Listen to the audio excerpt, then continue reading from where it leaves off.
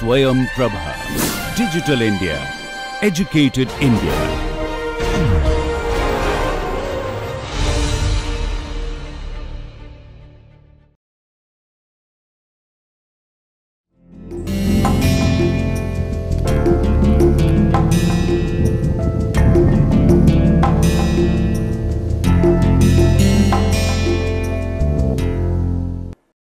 Hello and welcome to the course, this Introduction to the Psychology of Bilingualism and Multilingualism. I am Dr. Ark Verma from the Department of Cognitive Sciences at IIT Kanpur. You know me from some of the courses that I have already taken earlier by the name of Basic Cognitive Processes, Advanced Cognitive Processes, Introduction to Cognitive Neuroscience and Introduction to Psycholinguistics. This is another course in the field of language wherein I am going to talk about how people acquire multiple languages, how do you use multiple languages, and what is the psychology behind it. So, join me in this journey of a 20-hour course basically exploring various aspects of bilingualism and multilingualism. I will be using these terms interchangeably. So, whenever I am using bilingualism, people who are multilingual may find themselves included, and when I am using multilingualism, you already know that I am talking about bilinguals as well. Let us start. Now, the first lecture typically in a course is basically about setting some of the ground rules, setting some of the basic conceptual features that we need to talk about, and this is precisely what I am going to try and do in this lecture. Now, in this course, as I said, we will talk about various aspects of bilingualism, and as I said, I am going to use these terms interchangeably. What I am going to basically talk about will be structured in 4 basic verticals, where I am going to majorly stress, let us say, on the acquisition of bilingualism. Say for example, how does one acquire more than one language? How does one learn to use and produce in more than one language? How does one understand in more than one language? And finally, how does one control 2 sort of independent, maybe interdependent linguistic systems within one single head? Because this is something that has intrigued people for the longest time, that how does one person who knows, let us say, Hindi very well, English very well, maybe Tamil very well, how does this person talk or choose to talk in just one of these languages? Do the other languages interfere? If they interfere, how does the person manage this? If they do not, how is the system so smooth? So, let us start with some of the basic discussions. Now, also I will talk about different sociolinguistic aspects of bilingualism. For example, once you know more than a single language, you are part of maybe more than a single culture. If I know Hindi very well, and if I know English very well, I am also party to the cultures and traditions and the traditional knowledge that sort of gets imbibed within a language. I am part of that as well. It is in some sense a socio-linguistic phenomena. It is also in some sense a phenomena wherein I partake, or let us say I share my identity with these 2, let us say, slightly different cultures. It happens a lot. It happens in many places where people are compulsively bilingual or multilingual. Do we have different personalities for different languages? Do we speak as different people when I am speaking in Hindi as compared to when I am speaking in English? These are some of the questions that we will sort of ponder in this course. Finally, I will also talk about the neural and cognitive consequences of bilingualism. When I say neural, I would probably give a disclaimer that I am no neuroscientist, but I will tell you a little bit about the brain regions that are involved in controlling and the use and acquisition of more than one languages. And also, for example, I will talk in some detail about how does bilingualism interact with different cognitive functions such as memory or perception for that matter, and so on and so forth. So, we will basically see a good mix of cognitive consequences of bilingualism, maybe some neural consequences here and there, and understand this phenomena in a more holistic level. Understand also that bilingualism adds a certain degree of communicative proficiency to us. It basically makes us capable of communicating to more than just one type of people. It makes us capable of, let us say, traveling around the world, because obviously not everywhere the language that is our mother tongue is spoken.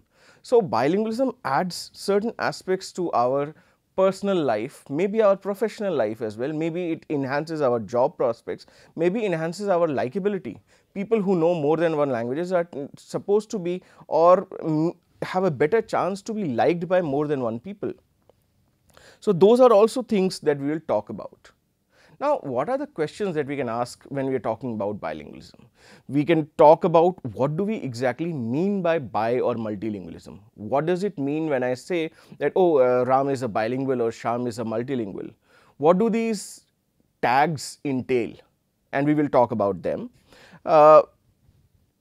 Is there only one kind of a bilingual? Is there only one kind of a multilingual? Aren't there simply too many varieties? Say for example, I can speak Hindi and English and I can write in them and I can read in them and I can understand them, but I would probably say that I understand a little bit of Urdu as well, but I don't write in Urdu. I cannot read in Urdu, but when somebody speaks to me, or say for example, when I hear a ghazal or a couplet, I probably understand it. So, and there are a lot of people who would say that, oh, I know this language, but I cannot read or write in it. I can understand it. I can sometimes speak it, but cannot write in it. So, there are different varieties of bilinguals depending upon, the different individual situations that we may encounter. And I am going to talk to you about them as well. Finally, is bilingualism an individual-centric phenomenon or is it a societal phenomenon? Is it something that an individual sort of learns through their own motivation, through being born in a bilingual family? Is it something that they strive for and they achieve and it becomes sort of limited to them? Or is it more like a societal phenomena where in the society typically the trend is become to be bilingual? Say for example, in the north or in the south of India that I am speaking of, people typically learn more than one language. Say for example, it is very common for people to be born to Hindi speaking parents, but they go to English medium schools and learn English probably as well as they know Hindi. Similarly, in the south there are multiple languages. Somebody who is born in a Tamil background family would also probably learn a little bit of Kannada or Malayalam, but again maybe going to school will learn English as well. So, bilingualism and multilingualism are not merely individual phenomena, they are also phenomena that entire societies participate in, and they serve different purposes in different places. Finally, what are the conditions and causes that lead to the emergence of bilingualism? How does bilingualism come about? Is it typically that, let's say I am born to parents who speak both Hindi and English and that is why I will learn Hindi and English together, or maybe that I go to a school that is teaching in English medium, that is when I learn English? Or there are other broader phenomena that may happen at the larger scale, at the societal scale, at the national scale, that make me a bilingual. So, there are some of these questions, we will talk about them in some detail. You will see that when I go forward in this course in different lectures, I will keep coming back to some of these phenomena because these questions are central to understanding what bilingualism is all about. Now, let us approach these questions one by one. Let us start with a very simplistic, very moderate definition of a bilingual that one can take. Let us define a bilingual as a person who has knowledge and uses more than one language. Very simple, all right. If you know Hindi and in addition you know English or Urdu or Bhojpuri or something like that. Bhojpuri although is treated more as a dialect than a separate language, but let us say you know Hindi and you know English on top of it. It's probably enough for you to be called a bilingual. Ideally, however, and again ideal and pragmatic and practical are slightly different terms. Ideally, however, a person should be able to speak, write, read and understand in both these languages. All right. So, for us to be called a complete sort of bilingual, and again these are slightly loose definitions, one would be expected to be able to listen, read, write, speak, understand and all of that in both the languages with a certain degree of proficiency. Now, remember, proficiency is a very important aspect. I may say that I just understand a little bit of English, but I do not speak it, or I do not write English, but I can read it. So, there are these different levels of proficiency that we will continuously keep talking about, but let us start with this very basic understanding that a bilingual is a person who knows to use more than one language at the same time. Let's go with that very minimal definition to begin with. So, and as I've already said, typically anyone who fits in the above criteria may be referred to as a bilingual, multilingual, but then again experts differentiate between the types of bilinguals based on various factors, and we will see those factors as we go ahead. Also, as I said, bilingualism is not merely an individual phenomena, rather it can be termed as a societal phenomena, typically arising out of political and demographic changes as well as large scale migrations due to sometimes paucity of jobs, better opportunities, etc. Now, you might have heard a lot of people say that India has a lot of what they refer to as the colonial hangover. Why do Indians in the world are probably the second largest or probably the largest English speaking population anywhere in the world? It is because that we were colonized by the English, and they sort of made some fundamental changes to our education system that made English a very inseparable part of our education. And we have sort of in some sense benefited by it, in some sense that may have been disadvantageous, and you can see that governments are trying to address those perceived lacunae in some sense. Say for example, the new education policy announced in 2020 talks a little bit about the benefits of learning to read and learning to understand in our native languages. So, there is obviously a political factor behind the fact that why do Indians typically take to English and how they have traditionally been taught in English in a large number of our schools across the length of the nation. Also, sometimes bilingualism happens or emerges due to large scale migrations from place A to place B. For example, a lot of people migrate to different countries in search of jobs. We know that there is a perception that there are better jobs in the English speaking developed countries of the world, and a lot of our people migrate to those places and they pick up some English on the way because they see better job prospects. It may be true, it may not be true, but it can be one of the factors that forces people to learn the second language, because if you have migrated to a particular country that speaks a different language, and I have lived in parts of Europe and I have seen people from India, from different parts of India coming there to earn their living, and they eventually very successfully learn the language. In Germany you can see that, in Belgium you can see that in France, you can see that in parts of Italy, and similarly you can see that in in the English speaking parts of the world, whether it be the United States of America, Canada, or the United Kingdom. Now, different kinds of, and again this is basically continuing the same discussion, different kinds of economic, social, political events may lead to bilingualism from time to time and spur on the acquisition and use of multiple languages. And this keeps happening because societies keep undergoing through range of changes, and these range of changes sometimes make us let us say realize the importance of knowing more than one language. And in the larger scheme of things, people say, okay, maybe that learning this language at this point in time is beneficial for our future prospects, and they pick those languages up. It takes a lot of motivation, by the way, if you are deciding to learn a second or a third language at a later stage in your life, but people do that. Children typically don't have a choice, because let us say if they are born to multilingual parents, say for example the mother speaks Tamil and the father speaks Hindi, typically the child would learn both the languages and equally well, and we will talk about this when we go ahead. How bilingual are we? Is it something that is there in limited parts of the world? Is it something that is a very widespread, a far spread phenomena?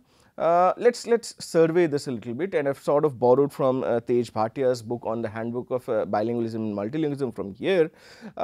You can see that there are large parts of the world which are bilingual and multilingual. For example, Canada has two official languages. Say for example, French and English in different parts of Canada are spoken, maybe not exclusively, but predominantly. Say for example, French is very common in the Quebec Montreal region, and English in other parts of Canada is spoken significantly. A significant chunk of their population speaks exclusively English, and a significant chunk of the population speaks exclusively French. Similarly, Belgium, where I have lived and completed my PhD, I saw that certain parts of Belgium, say for example the northern parts, spoke Flemish more predominantly than in French, and certain parts of Belgium spoke French more predominantly than Flemish. And Flemish is a variation of Dutch which is spoken in regions of Belgium, and there are different cities which will be entirely French speaking cities, and there are cities which are entirely Flemish speaking cities. So these kind of political or let us say demographic distributions do exist when we talk about certain places.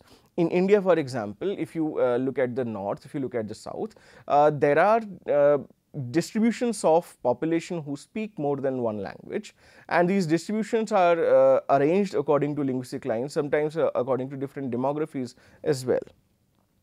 Now, in the same vein, most of African countries, because there is a lot of interchange and the initial languages were the languages of the different tribes. So, typically what you will see when you go to Africa is that most of these, most of the cities and places, people have a basic, a more native tribal language that they speak.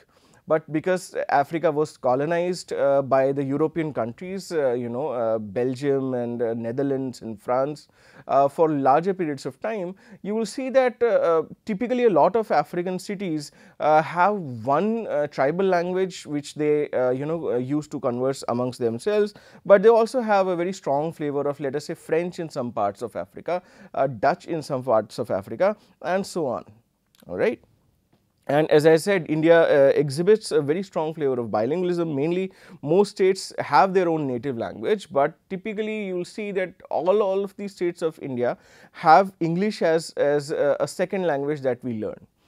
In the southern states, there is a lot of interchange between Tamil, Telugu, Malayalam, Kannada, Odia maybe in some places. In the northeast, there are a lot of language groups. In the north, typically Hindi is the more predominantly spoken language, but again a lot of people speak Hindi along with this speaking and learning Urdu, and along with the speaking and learning English for that matter. It is part of our culture to be bilingual. It is not an exception anymore, because if you look around, if you talk to your friends and family, you will see that there are hardly people who speak just a single language. Almost everybody would say that I know at least two languages, whether it be Hindi or Urdu, whether it be Hindi or English, whether it be Hindi or Bangla for that matter. Now, let us move slightly ahead and see whether we can sort of understand this landscape of bilingualism. Different types of bilingualism exist, and different types of bilingualism exist in different areas of the world due to different contact situations, due to different reasons through which bilingualism has emerged in those places. For example, and to sort of look at this, there are certain theoretical frameworks that may help us. Now, White, for instance, offers three major distinctions or three types of bilingual situations that emerge. There are cases where there are language minorities which are unique to one state, for example, Britain in France. Britain is a particular language. Non-unique but subordinate language, say for example in Spain, Basque is spoken in Spain and Spanish as well. Say for example local only minorities where these languages are just limited to very specific regions. Say for example French in Canada, but they for example in different places may be majority languages. French in Canada might still be a relatively minority language, but it is a majority language in France. All right. And then also different kinds of connections exist between speakers of the same language. Say for example adjoining distributions of speakers, say for example Basque in Spain and France. Again non-adjoining, when French spoken in Canada is non-adjoining to French spoken in France. Right. Now, degree of spatial cohesion also plays a bit of a factor in how bilingual speakers are organized in different places. So, for example, Cree in Canada is situated in a very small region. Everybody is there together who speaks Cree. It's a smaller region in the country, and where it is non-cohesive is, say for example, Spanish in the United States of America. There are different pockets of people who speak Spanish, and they might not be organized in the same place. They might not be all living in the same locality. Another very important aspect of bilingualism, and this is something that I would sort of like to stress and emphasize a lot, is that bilingualism does not operate in isolation. It operates in a sense where basically we are talking about different situations. The speakers may learn a second or a third language, but who do they talk to? They basically talk to, say, the listeners, and if you see, bilingual speakers are very aware of who they are talking to in what language. Even if, say, for example, take an example of a school going child where the child is going to a English medium school, but parents and family speaks Hindi. So you will see children are very good at switching in and switching out of languages. When they're in school, they are more predominantly using English, almost as comfortably as the natives, and when they come to home, they start speaking in Hindi without any problem at all. So speakers and listeners, this is something very, very important. The language that they are speaking, when they are speaking in English, they will speak in a certain manner, with a certain formality, if I may say so. And then what is the third part that is important is the setting. Where is this conversation happening? You might meet your class teacher, even at older ages. You might meet your class teacher in a marketplace, and suddenly you will without realizing, you start addressing them in English, because although it is a non-formal setting, it's an informal setting, and you might as well speak to them in Hindi. But in some sense, you will see that people are attuned to speaking to certain people using a certain language. Most formal conversations, having a conversation with your supervisors, with your bosses, with your teachers, may typically happen, and for the large part, in the language that the office works in, say for example English in a lot of cases. And a lot of informal conversations with your friends and with your family, it's very awkward sometimes if you try and speak English to, let us say, your friends. If you are in a certain situation and you're talking to your friends who are native Hindi speakers, or native Tamil, or native Bangla speakers, as it may be, it becomes interesting that people start feeling awkward to talk to them in anything other than the native that you have shared.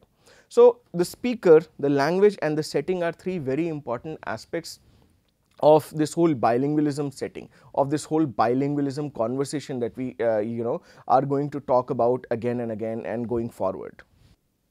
Now similarly, if you want to understand bilingualism, and you will see in future lectures that when I talk about this in more detail, that you can study a particular phenomena using different disciplinary perspectives or different disciplinary lenses. For example, you can talk about bilingualism from a neuroscience perspective, that okay, what really happens in the brain that allows us to pick up more than one language? What happens in the brain when we produce in a second language or a third language? How does the brains, let us say there are regions in the brain that may be linked to comprehension of language. What really, how do those regions change? Do these regions actually change? Is the brain different in bilingual, multilingual people than in monolingual people? Again, these are questions that I am leaving open for now, and we will talk about them as we go ahead. But you can take a particular perspective to study any given phenomena. So neuroscience perspective can be one.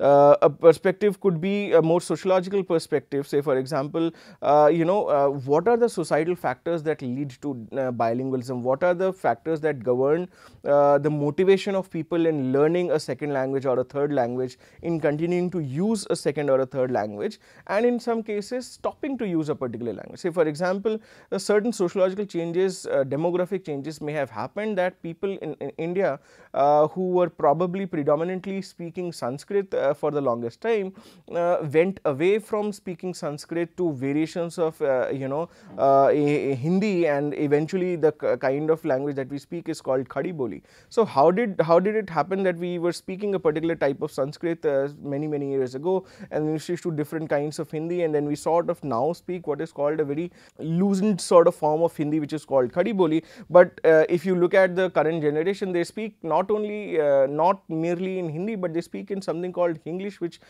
people refer to as a mix of Hindi and English, at least for the northern part. A linguistic analysis would say, for example, if you want to study this as a linguist, you will probably spend a little bit more time in understanding the structural changes that come along with bilingualism.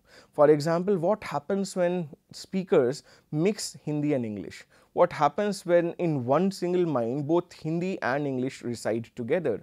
Does their Hindi remain as pure as it remains in native Hindi speakers language? Does their English remain as pure as it were in a native speakers language? So what really happens? How do these languages interact with each other? Do their structures sort of collide? Do their structures influence each other? Do they modify each other? And you can see around you that there are very interesting instances when somebody would be speaking in English, but sometimes using the syntax of Hindi totally. Syntax is the grammatical property. So for example, you start to frame a sentence, but you're using words of English, but using the syntax of English, using the sentence of English using the syntax of Hindi, or vice versa. So what kind of changes happen to these languages? Say for example, a lot of Hindi has borrowed terms from English. English has also in a sense borrowed terms from Hindi. For example, the words pajama, this and that are there in the Oxford Dictionary. So what really happens to languages, structurally speaking, when two languages come in contact with each other would be the subject of analysis of linguists. And social psychological analysis, for example, what does it do to our identities, what does it do to our group belongingness, what does it do to our social cohesion, does it basically influence us in order to sort of, oh, I will speak, it is a matter of pride for me to be able to speak in good English. And in India it is a sort of I would say a bit unfortunate, but it's very common for people to attach a lot of pride to be speaking in English and not knowing their own language in a lot of cases. So is it that is a matter of self-esteem? Does it raise your position in the society? Does it make you seem that you're coming from an extremely high social class, that you speak purely in English but not in Hindi? And I've heard a lot of people say that, oh, I'm not very comfortable in Hindi even though it's my native language. Oh, I'm not very comfortable in speaking in Tamil or Bangla because although it's my native language, I speak more or less in English exclusively almost. So there are some of these factors which need our attention, and we might sort of dwell upon them a little bit here and there as we go ahead. All right. So that's all that I wanted to say in this initial lecture, and join me in the next lecture when we sort of start delving a little bit deeper into the phenomena and the different aspects of bilingualism. Thank you.